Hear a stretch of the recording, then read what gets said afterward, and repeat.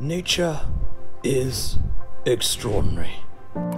It is estimated that in an average household garden, you will find over 100,000 insects and arachnids cohabiting with you and with each other.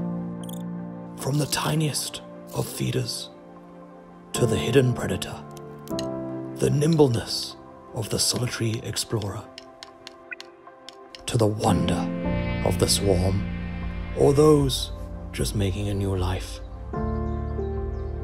There is nothing quite like it.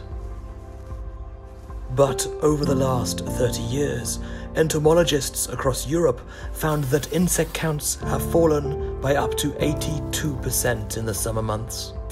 And this decline could have crucial consequences to life as we know it, brought about through man-made habitat destruction, pesticide use, and climate change.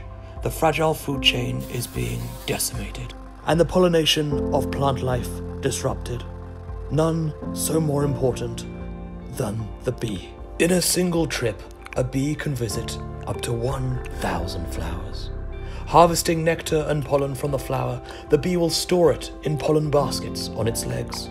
The efficiency of bees is so great that over 65% of the world's food is pollinated by bees. But like all insects, scientists have recorded continual population losses within beehives.